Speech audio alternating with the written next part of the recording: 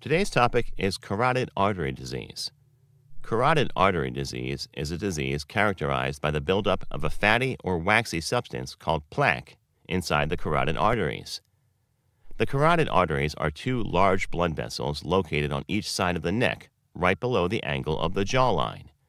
They each divide into the internal and external carotid arteries. The internal carotid artery supply oxygenated blood to the front part of the brain, where thinking, personality, and sensory motor functions exist. The external carotid artery supply oxygenated blood to the face, scalp, and neck. In carotid artery disease, these arteries become narrowed or blocked as a result of the buildup of plaques. This in turn may block the blood flow to the brain, leading to TIA, or transient ischemic attack, a temporary shortage of blood to the brain, and increasing the risk of stroke. Carotid artery disease is a very serious condition.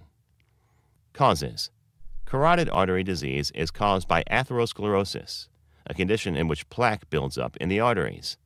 These plaques are made up of clumps of cholesterol, calcium, fibrous tissues, and other cellular waste that gathers at microscopic injury sites in the lining of the artery wall.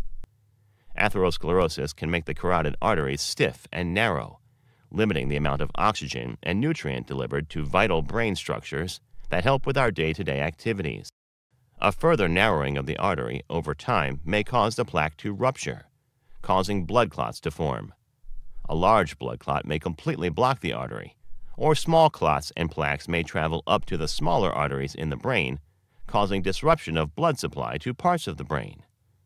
Certain factors that may increase the risk of carotid artery disease are smoking, high blood pressure, high cholesterol, age, obesity, sedentary lifestyle, a family history of atherosclerosis, sleep apnea, diabetes, insulin resistance.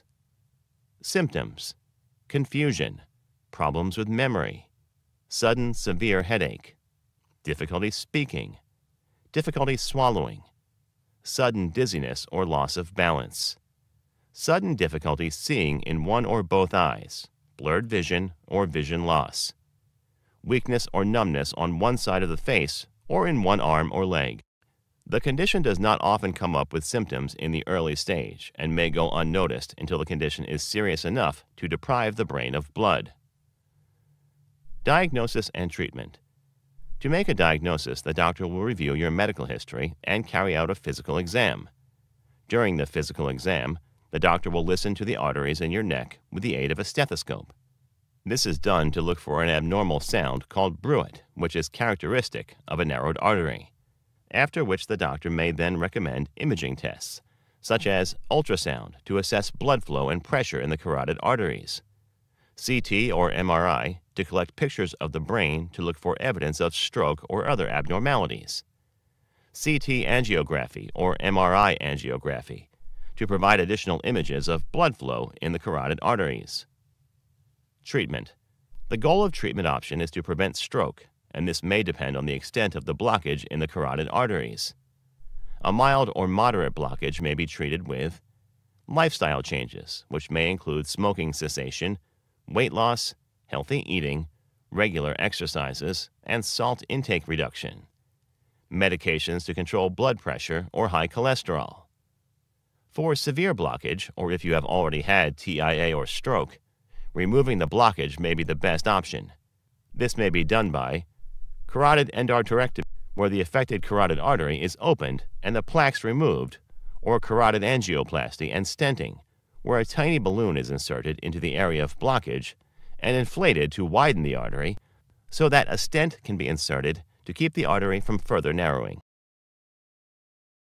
Thank you for watching our video. Please do not forget to like and share the video. Also, please subscribe to the channel to stay updated on our latest videos.